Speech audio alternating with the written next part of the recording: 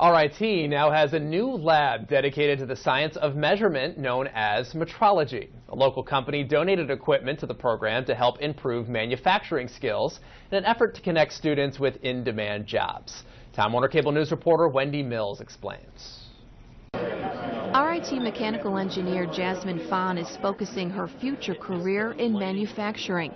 She's already completed 3 co-ops, 1 with Toyota, 2 with Tesla Motors. We have a lot of labs where we get to be hands-on with this equipment, and I really want to be in manufacturing and get out there and see how things work and things are built, and I really like that. Fahn is expanding her engineering skills with some of the most modern precision measurement equipment available. Quality Vision International, a global automated measurement systems company, just donated $175,000 of measurement equipment to RIT's new Metrology Lab. QVI is headquartered in Rochester and has systems in 74 countries.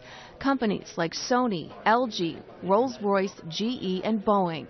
We need the students to have the opportunity to be educated. We need them to get the practical experience of what they might see in industry when they go into the workforce. Everything that's manufactured, from this camera you're recording this on to the cell phones that we talk on, the cars we drive, the airplanes we fly in, everything has a precision component to it.